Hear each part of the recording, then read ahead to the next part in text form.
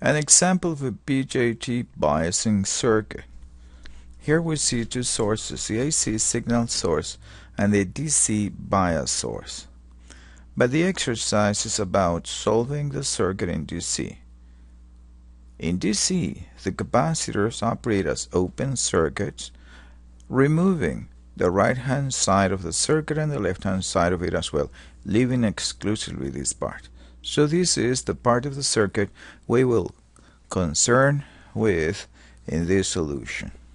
The first thing will be to replace the transistor, this one, by its linear mode equivalent circuit, like so. We still identify the base, the emitter, and the collector. This is a beta 50 transistor for this exercise. Now we solve that circuit in assumed linear mode. Let's see, the base current is a current in an RV branch. Voltage of the origin 12 minus voltage of the destination is 0 volts minus the opposing source 0.7 divided by the resistance 400 kilo ohms, and that base current is 28 microamps, which is more than 0. What does it signify? That the BJT is not in cutoff mode. At least we know that, because the current in the base is not negative. But that leaves one open question to answer. Is it in saturation or in linear mode? To answer that question, we will need VCE, the voltage between the collector and the emitter. Because the emitter is at 0 volts, it's connected to the reference node. All we need is VC. And VC is the voltage of this node, 12 volts, minus the voltage drop in this 2K ohm resistor, produced by this current, the current in the collector. Let's compute that current in the collector is 50 times IB. We know IB. That current is 1.4 milliamps. Now that current will produce this voltage drop in this 2 kilo ohm resistor, and the voltage CE, which is just the voltage of the collector, is 12 volts, minus that drop, it's 9.2 volts, these volts, which of course is more than 0.2, and that has an implication. The implication is the transistor is in linear mode of operation, and this circuit really represents its behavior. The exercise does not end there. Let's compute now what is the power absorbed by this transistor. There is a little power absorbed here at the base emitter circuit, B emitter, which is IB times 0.7 volts, and there is some power also absorbed by the transistor at this CE port, which is IC multiplied by VCE. That is the power in the BJT. Base current times 0.7 volts plus 1.4 milliamps times the voltage 9.2 volts VC. A total is approximately 13 milliwatts. That is the power absorbed by this transistor. There is more. We want to find the load line for this circuit. Well, what is this? What I did there is just keep what we had in the previous slide for reference. The load line is a line drawn in the plane of I in the collector versus the voltage collector emitter.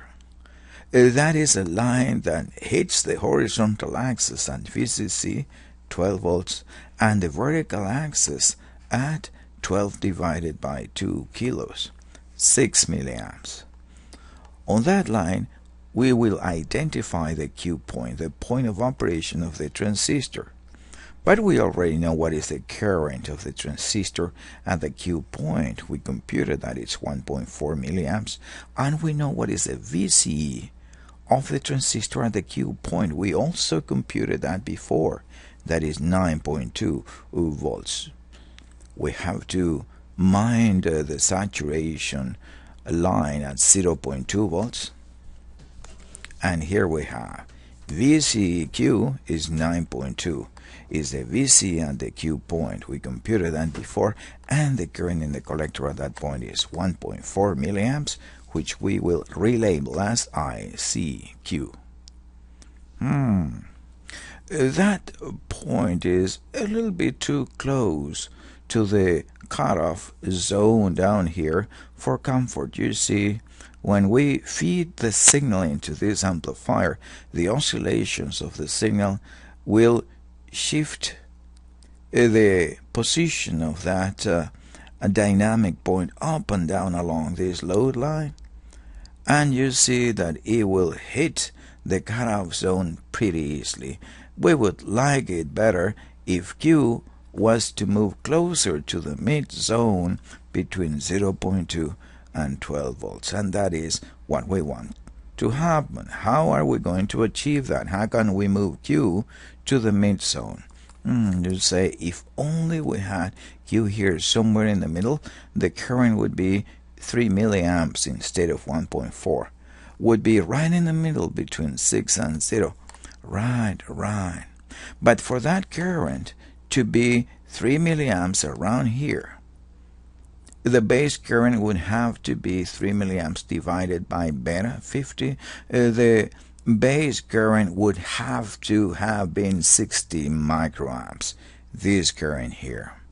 But then we proceed backwards. For that current to be 60 microamps, because the voltage source continues to be the same, we'll have to reduce this resistor to what value?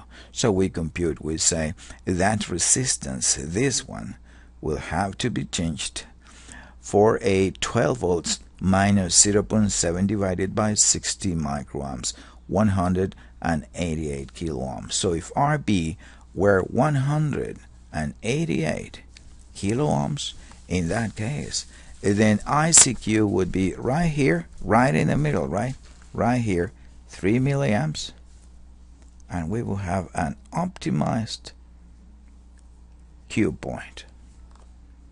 And that ends this exercise. Thank you very much.